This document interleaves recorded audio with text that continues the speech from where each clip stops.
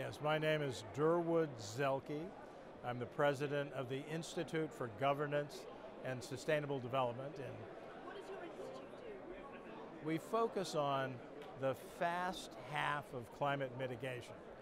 So climate change is a problem of time and temperature. It's too hot and we've left ourselves too little time to turn down the warming. CO2, or carbon dioxide from burning fossil fuels, is putting the world on a slow boil. That's half of the climate problem. But the other half is a blowtorch, methane, which is cooking us immediately. And so we have to find a way to turn down methane and the other non-CO2, short-lived super climate pollutants.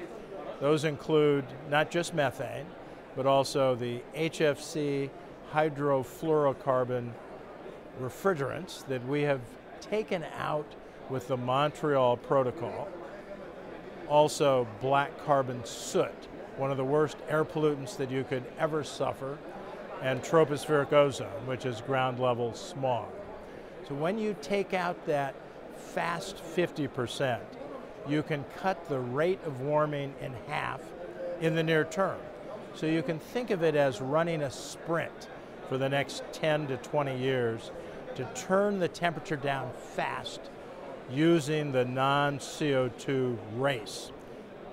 So to take it back a step, where does the methane come from and how do you turn it off? How do you take it out of the air? So methane comes from three primary sources. The fossil fuel industry, so-called natural gas is fossil gas, primarily methane. You also have gas coming from coal beds. So gas is what kills the canary in the coal mine. So you need to eliminate that for safety reasons as well as to protect the climate. It also comes from the waste sector. So when we throw away food, put it into a landfill or any other organic material that's stored without oxygen, it turns into methane. Then you also have the agricultural sector. So ruminants, cows and sheep, when they eat and digest their food, they produce methane. Their manure lagoons also produce methane. Rice paddies produce methane. So that's the anthropogenic side. That's what humans are causing. There's another side. Maybe 40% of all methane comes from natural sources. So that's the wetlands of the world, especially in the tropics. As the world warms, those wetlands warm up and they give up more methane. That's rising very fast. Methane is going up, skyrocketing. It went up more last year than any year in the history of the world. So that's very important. And then as we start to melt the permafrost in the circumpolar north, what we used to think of as permanent frost, that starts to release ancient stores of methane, carbon dioxide or CO2, and N2O. And so that starts a wicked cascade that makes it very hard to keep the climate safe.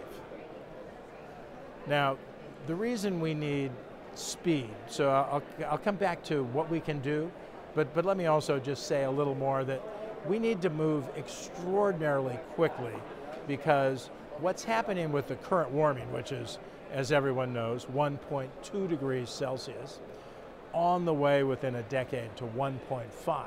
The battle here at this meeting at COP27 is whether we can keep 1.5 as our main target. Keep 1.5 alive. Keep 1.5 within sight. This is the islands who first put 1.5 together back in the Copenhagen Accord. They said, we want to study to see if we can keep the world at 1.5 because that might keep us safe from sea level rise. So that 1.5 is incredibly important because once we hit 1.5, the self-reinforcing feedbacks of the world start to take over. And so beyond what the humans have put into the system, the Earth starts to warm itself. That is incredibly dangerous. That'll push us past a series of 6 irreversible tipping points that are lurking just beyond 1.5. Those are irreversible, potentially catastrophic, leading us to hothouse Earth, where much of the world will simply be too hot for humans and much of the animal world to live. So what can we do? What can we do? So we can speed up the non-CO2. You have to think of this as 2 races. You've got to run the fossil fuel race to move to clean energy. Think of that as a marathon to 2050, when we reach 0 emissions at 2050. But the short-lived non-CO2, methane and other superpollutants, think of that as a sprint. We have to win that sprint in the next 10 to 20 years to turn down temperature now, to slow down the feedbacks, avoid the tipping points. So what do? Well, we have the global methane pledge from last year at COP26 in Glasgow. Now we have more than 120 countries that have joined that to cut anthropogenic methane by 30% by 2030, below the 2020 baseline. That's a really good start. It's not the maximum. The maximum is we could do at least 45%, and we could do most of that at low or no cost. Cutting methane is saving a fuel that the world is desperate to provide to Europe to replace the natural gas that Putin has now decided will not go to Europe. And so if you plug your leaks, stop your methane, you have more fuel in the short term. In the long term, we have to move to clean energy. We all know that. So the pledge is really important, but it's a pledge, and pledges are not always kept. So it's important to design a global methane agreement that's inspired by the Montreal Protocol. That's the treaty that solved the first great threat to the global atmosphere, where we were destroying stratospheric ozone. That same treaty, the Montreal Protocol, has done more to avoid warming than any other agreement, including the UNFCCC. By the end of the century, the Montreal Protocol will have avoided 2.5 degrees Celsius. That's about 1.5 degrees from stopping the damaging chemicals from destroying stratospheric ozone. The other 1 degree Celsius is because by saving stratospheric ozone, we stop the damage to forest and other carbon sinks. That's a whole degree Celsius that we've saved. So that adds together to 2.5 degrees of avoided warming. If not for the Montreal Protocol, we would have lost the climate fight already. So when you see that magnificent treaty, which is a sectoral agreement, went after one piece of the climate problem, the fluorinated gases, primarily refrigerants in the cooling sector. We need that as the inspiration for a global methane agreement. Can we do that? Yes. We can negotiate as we did the Montreal Protocol in 9 months. Now, if you did a global methane agreement, you'd want 3 sectors that you went after. The fossil fuel sector, you'd want to then do a separate protocol on waste. Finally, the agricultural part. You want to be very careful with your farmers. That's usually done by shifting subsidies in Europe and the US and many other countries. Farmers are so important. We've got to respect the need to feed the world, which is harder and harder given climate damage.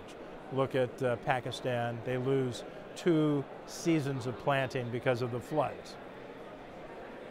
So, for a news so you say there was an agreement was signed. What are you hoping for from here? Because there is a methane announcement coming here, isn't there? So you've had this sort of. Tell me what happened. You have a concise answer for a news run. What happened in COP26? What needs to happen at COP27? Okay, so COP27 needs to do a couple of things. The first thing they need to do is broaden the number of countries that have joined the global methane pledge. Every country of the world, including China, including India, should be in the global methane pledge. Good for them at home, and it's good for the world at large. Second, the world has got to add up some money, okay? Now, look to Prime Minister Mia Mottley of Barbados, one of the great climate leaders.